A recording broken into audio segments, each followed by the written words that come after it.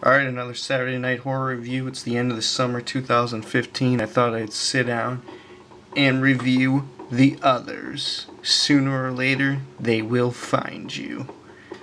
This movie came out in 2001, and it was the Insidious of its day. It was that popular. It was made for only $17 million and made $200 million. That's how popular it was. It was talked about by everyone.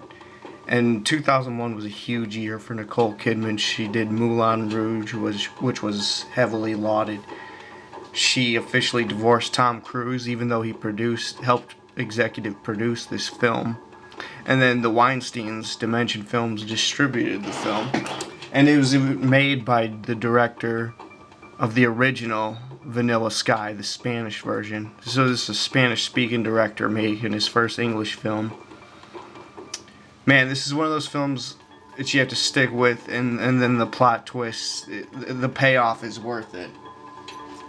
You really think that the setting's going to be like a Victorian Gothic kind of turn-of-the-century, 19th century type of film, but it's set in a small island in England in 1945, right after the aftermath of the end of World War II. And her husband went off to war and he never came back. And so she's stuck with her two kids in this massive house. And it starts off with she needs housekeeping. And so a trio of housekeepers show up to help assist her and everything. It's got great scenery. I think they should have probably took advantage more of the scenery, but the house was their prison in a sense, so we get to stay in there. They filmed it in a studio, even though the sets and the rooms really look authentic, and it's really done well. And he doesn't really do any special effects in the movie, so it's not tainted with CGI. And there's actually no, from my recollections, there's no actual death scenes in the film. They do this kind of like still silence to achieve their methods of terror. And so Nicole Kidman plays this strict, pious Catholic woman she's hot in it, but she's under-sexualized. And she's real proper, and the island is all foggy and setting, and her kids have this rare skin disease where they can't be exposed to light, so they're going around living like it's the 1800s. You can see her in the poster with this oil lamp here. And so yeah, it's got that creepy throwback feel. Sleeper hit when it came out, August 2011. And when the housekeepers come to stay, there's one old lady, and then there's a mute girl, and then there's an old landscaper, kind of gardener, handyman. They seem relatively innocuous. And as the film goes on, it gets real trippy, and I'm not going to spoil it yet. I'll get into spoiler discussions a little bit later.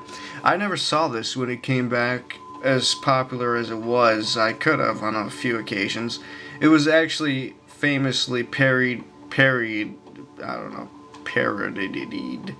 how would you pronounce it, in Scary Movie 3, where they did the Michael Jackson, "I am your daughter," and the communion dress. This is like one of the most haunting, spooky scenes you could really see in a horror movie. I love how they didn't really try too hard to scare you. It was just the subtleties of it that relied on the scariness.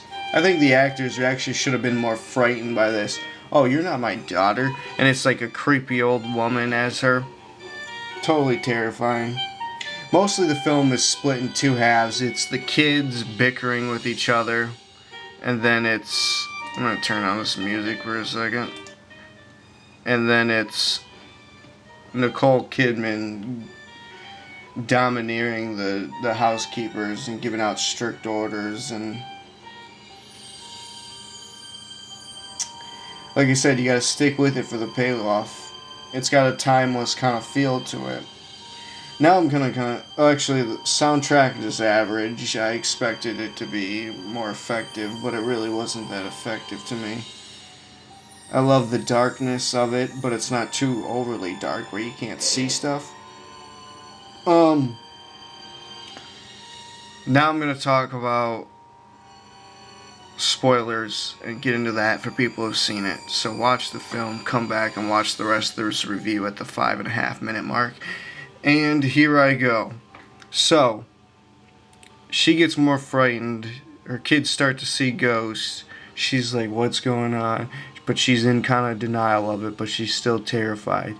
She even goes out to seek answers in the fog, and I thought the fog really represented the ethereal realm of the afterlife, and how she goes into it, into this abyss of fog, and finds her husband. And as the viewer, you're just totally confused. I was seeing this for the first time. I can't wait to see it again in a few years. And you're like, okay, her husband comes back. He's tangible. She's touching him. They make love. You're really confused. You're like, is he a ghost? You don't know what's going on.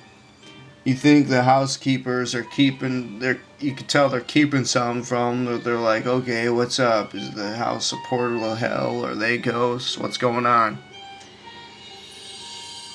And,